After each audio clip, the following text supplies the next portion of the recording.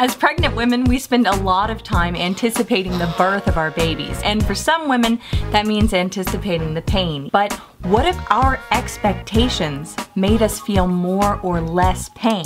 We're gonna find out what the science has to say. To shed some light on this idea, and pain in general, we got a hold of our friend Liz. Hi! Who just so happens to be studying how culture and social behavior influence pain perception in the mind and brain. There are some very basic mechanisms at work that we understand pretty well. Liz explained that there are two main parts to how our bodies sense pain. The first is the bottom-up pathway. Not bad. Which is where specialized nerve cells respond to tissue damage by sending signals to your spinal cord and brain.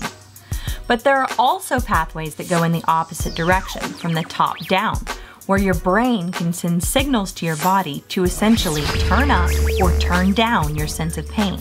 Although it's less well understood, studies are beginning to hint that these brain-to-body pathways can be affected by psychological factors. Things like social relationships, emotional factors, and even your expectations of pain can have an effect on how a person feels pain. And this can be boiled down to the placebo phenomenon, when a person's expectations influence their perception of pain and even the actual physiology of their pain pathway. The more positively somebody is thinking, potentially the bigger placebo effect they're going to get, and the more their own body is going to engage their own body's pain relieving system and turn down the volume on their pain. But the flip side is, if positive thinking can turn the pain down, studies show that negative thinking can actually turn the pain up.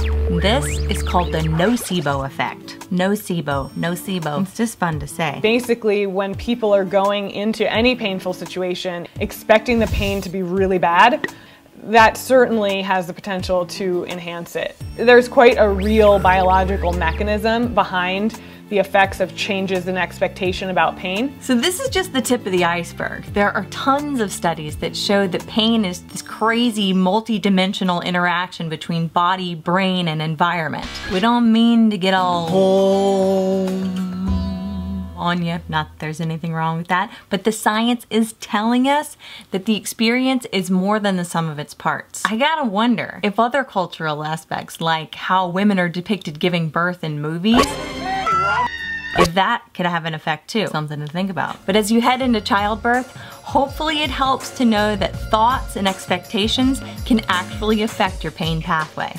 Pain is something that's extremely malleable. If people can keep that in mind, then I think the potential for decreasing the fear and increasing well-being gets a lot greater. Hi, thanks for watching. I'm Haley and this is Rob. You can check out our other videos here, and please like and share them with your friends so we can make more of them. All right, see you next time. The funny part is that I really do yoga and I really do say Om. And I really did use it in labor. Om.